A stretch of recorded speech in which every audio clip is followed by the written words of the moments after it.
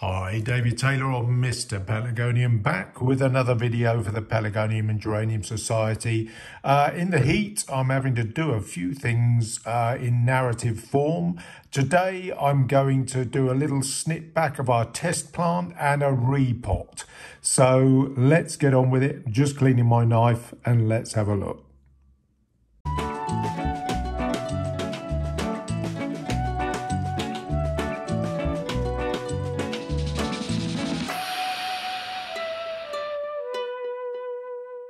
Okay, so here we are. I've got our little test plant and it has grown on quite strongly. First thing to do is to remove the blooms that have come through. It has grown quite quickly. It's grown very fast, to be quite honest. It's doing very well. I've been feeding it though, balanced feed at every watering, and it's grown on quite nicely. There is a main stem that I'm going to need to take out, so we'll have a look at that in a moment. I'm initially getting rid of a few leaves which have grown through. Now, obviously, we removed these leaves in order to get the light down through into the center of the plant. That's what it's really all about. We need the light to get down to encourage those new little stem breaks further down the plant to come through and grow strongly. So I'm just taking the labels out now.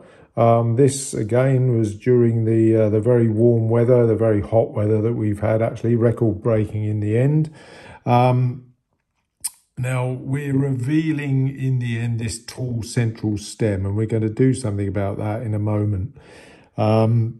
We've got a few other bits and pieces of leaf that I'm just removing there. It's just giving me access to what's going on down below. So I'm sort of mulling over what I'm going to do there, and we have got this strong central stem, which we talked a little bit about last time, but I've made the decision that there's far too much effort going into that central stem from the plant and lacking a bit of push through from these new shoots that are occurring down at the base of the plant. We will see them, and so you can see me indicating there that I'm going to cut this off. So I'm just sort of tidying up to give me access to be able to do this. And there we go. I'm going to go down right to a lower cut. So there's a lower previous cut to one of the ones that we've done before. And there is a break shooting out the side further down that that I'm going to cut down to. I'm just indicating here that there are a number of little stem shoots that are just breaking through, but I need more effort to go into them. And this will indeed balance off the plant to enable it to sort of, become more rounded, which is ultimately what we're wanting to do. There is a sort of a new shoot that's growing out this near side. You can see it just below my cutting hand there. That's a good fresh shoot, which we are going to cut back as well in a moment. You see me do that because that is potentially going to push new shoots through into our little sort of empty area that we've got, because at the moment this is sloping.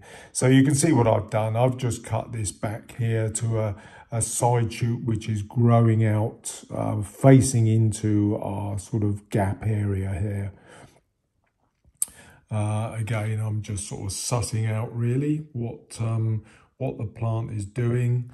Now, one of the important things that's going to happen, we are going to put this on. It's in a 3.5 inch pot or 9 centimetre pot, 90 mil pot at the moment. And that's going to go up to a 12 centimetre pot, 120 mil or 4.5 inches, just marginally over 4.5 inches. But that's what we're going to do. I'm just sort of sussing round, see what's going on, what else I'm potentially going to do. I'm just, again, stripping off a few leaves a bit further down, just to enable a little bit of an easier pot on, and a little bit, again, it's all making sure that we get plenty of light down into the plant. So, you know, that's something to bear in mind if you're growing on a plant like this. Now, this is a dwarf. It's a Gosbrook Susanna. It is dwarf by nature. The 12F or the 120 ml pot that we're going to be putting it up into is what would be used in exhibition terms, but it's also a good pot to put it into just to grow on whatever you may sort of be wanting to do with it, really. So there we are. I am looking now. This is the other cutback of this new shoot which has pulled through, but this has got some nodes that are facing into this sort of little bit of a gap area here. So I am just going to cut back this sort of newish shoot that's come up from the base. We did see it last time. So I've just taken the head off of this to really encourage it to push through and, you know, push these side shoots, these new little shoots that are coming there on those nodes to push into the gap to make this plant nice and rounded. And that's what I'm doing there. That's what I've done. And I'm just sort of showing you what, you know, what this is potentially going to do. We got this new node. I've cut just above the node, and we'll see a little bit later on really close up just to show you what I've done. But there are a number of shoots all over this that are growing now, but a repopped will push this on, you know, much faster in a way, because this has actually been in this pot now, I think, for 9 months. I think I actually worked out it was dated. So it does need some fresh compost in there to really give it a kick now, because obviously over a period of time, the root ball gets tight, and all it makes it want to do, it really is flower rather than grow. So there we are. I'm just putting it on now, knock it out the pot, fairly straightforward. Very clean root ball it was, no problems at all. Now, I am one that does like to tear the roots a bit. I know some people do, some people don't, but I'm someone that does like to tear. So, you know, that's one of the things that I've always done. I like to give the roots a little bit of a, you know, just get my fingers in there, break off the old sort of dense root that's got to the real base of a pot. I'm always somebody that's done that. I also let the plants dry out between potting on. That root ball is pretty much bone dry. The reason I do this is because it will get an initial water in the fresh compost, but I want those dry roots to go out searching to grow into the new compost. And when that new compost is watered, that dry root ball will want to grow out into this damper compost. And that's the reason I let I always pot on with a dry root ball. And that's just the way that I do it. I think I was taught that many years ago by somebody I can't even remember now. But that's what I was always taught to do. And it's always worked for me. So there we are. I've just pulled off a few stipules and that sort of thing. I'm going to speed through this bit.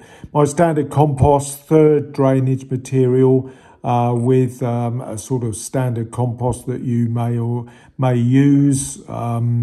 Any type of compost, really. I've experimented with many over the years. Doesn't make a monumental amount of difference. But the key thing is the drainage material. I use mostly perlite these days with some sharp sand, making up about a third of that total.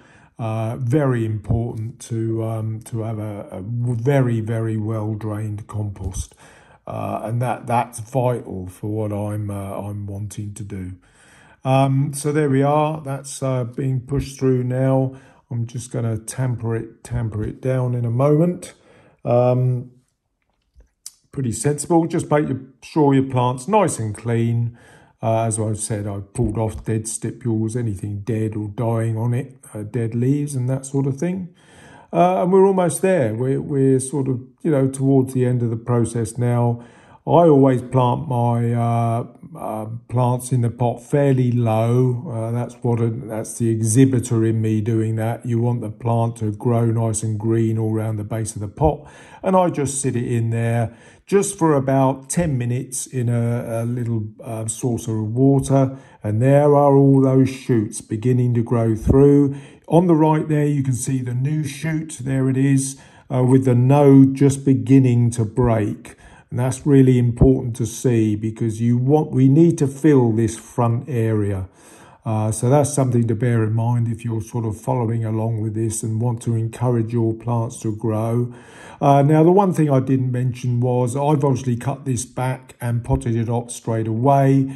I've been able to get on with this because it's very dry, very airy, and it's sealed off very quickly. And there's only basically 2 cuts that have been done. So there we are. It's all done, potted up, ready for the next time when I can chat about it live. But in the meantime, there we go. It's nice and clean and it's been potted up now into a 4.5-inch pot.